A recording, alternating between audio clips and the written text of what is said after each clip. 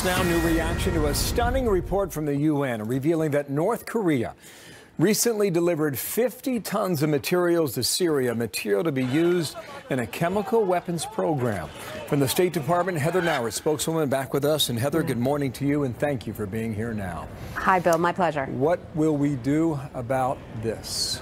Well, first of all, let me say that this report has still not officially been released yet. It's a United Nations report, but the contents of that report aside, this goes to show how desperate North Korea is to try to find any way possible to get money for its illegal nuclear and ballistic missile weapons programs.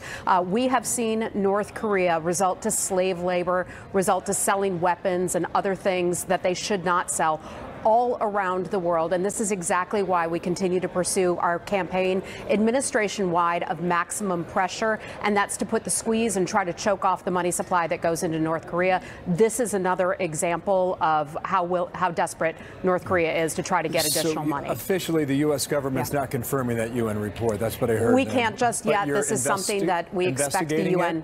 We are certainly taking a look at this. This is something we keep a very close eye on. All of North Korea's illicit programs that it is involved with around the world. The totality of the U.S. government keeping a very close eye on this. There were more reports about chemical weapons use. I know you know this as well, and we remember the red line. Russia denies all this, by the way. Yeah. What is the administration's position on the possibility of another perhaps military strike in Syria if all this is confirmed? Yeah, that's one of those things that we won't confirm. We're not going to say that we're going to do something specific like that. But we can say that Russia and Syria will be held responsible for its chemical weapons attacks on innocent civilians in eastern Ghouta. As a mother, as an American, I have seen, and we have all seen, the horrific activities on the part of the regime of Bashar al-Assad. Russia continues to prop up that regime.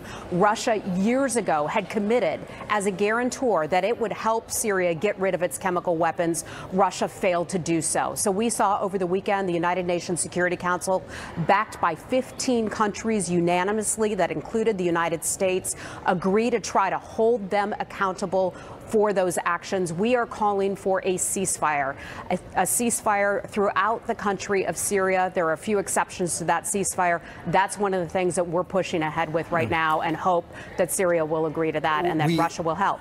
We're getting this word from the Pentagon, too, that Iran has set up another military base a few miles outside of Damascus.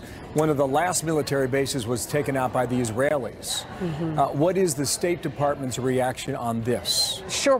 We've certainly seen that report as well. That is nothing new. We have long known that Iran is involved in malign activities all around the world, and that's exactly why this administration... Let me just finish, Bill. That's exactly why this administration broadened its approach to Iran. We no longer look at our relationship or our focus on Iran just about the nuclear program. We look at all the bad activities that Iran is involved with around the world, including funding Hezbollah, including sending weapons and material into Syria. It is something that has to stop, and the world is paying attention to that. Over the last couple of minutes, we've talked about North Korea and Iran and Syria, and you mentioned Russia.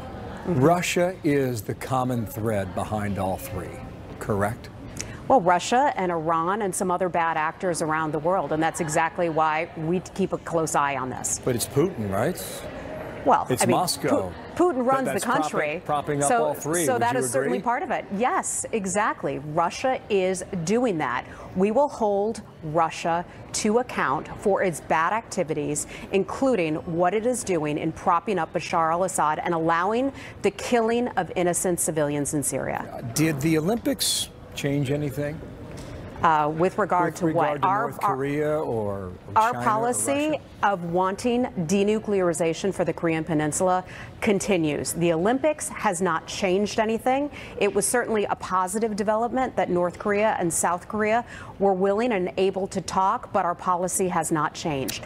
That peninsula needs to be denuclearized. We recognize the global and worldwide threat of North Korea. When North Korea, an unstable regime, has access to nuclear and ballistic advanced weapons, that is a concern not just of the United States, but many nations around the world. And that's why we continue with the maximum pressure campaign. I'm almost out of time here. Sure. Jared Kushner.